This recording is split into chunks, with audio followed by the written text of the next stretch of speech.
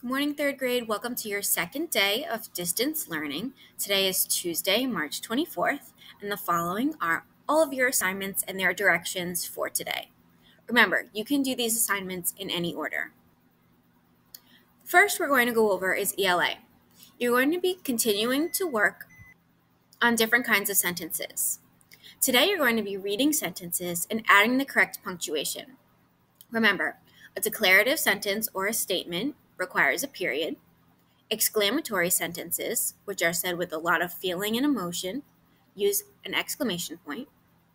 And interrogative sentences or questions use a question mark. I'll add a photo below of what this sheet should look like.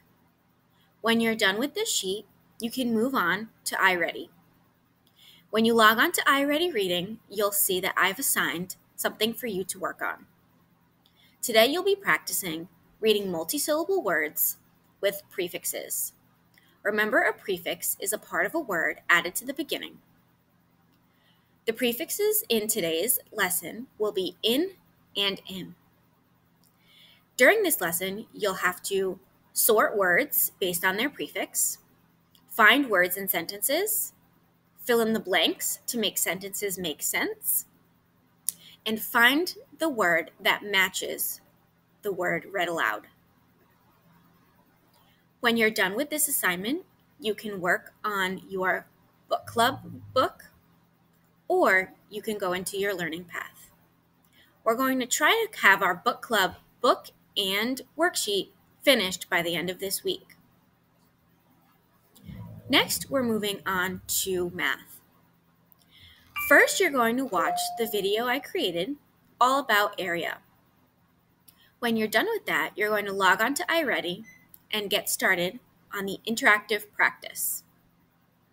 In this practice, you'll be finding the area of different shapes. Be sure to pay attention to the unit that's used in each question. Some areas are measured in square inches, square feet, square centimeters, or even square meters. When you've completed the interactive practice, you can move on to your learning plan. Next is handwriting. Remember, we're trying to work on 2 pages each day in our handwriting cursive packet.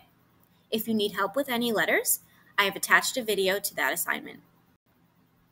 Next, I'm going to go over your science assignment for today. You're going to be reading All Mixed Up in your packet and answering the questions that go along with it. This assignment is all about mixtures and solutions, which we've learned about in the past. So try to refresh your memory with what mixtures and solutions are. Again, be sure to answer the questions as you go. We also will be doing some growth mindset work today. You'll be watching the Class Dojo video all about Mojo and answering the question I posted in the assignment. This video might look familiar. We watched it during our Growth Mindset Week all about challenges. Remember, our quote of the week this week is I can do hard things. This is a challenge, something new and different. So watch the video to see how Mojo responds to challenges. And last, let's talk about music. Mr. Schaefer has created his own Google Classroom where he's posting your assignments for music. I've put a link in our page to his Google Classroom in case you need help finding it. Your assignment today is to watch the video he posted all about instrumentals and write about each instrument you see. Finally, let's go over our question of the day. Since we're learning about area in math, I thought we should do a question about area. Since I've been home, I've noticed that there are some places in my house that I see square units. I've posted a photo below of one area of my house with square tiles.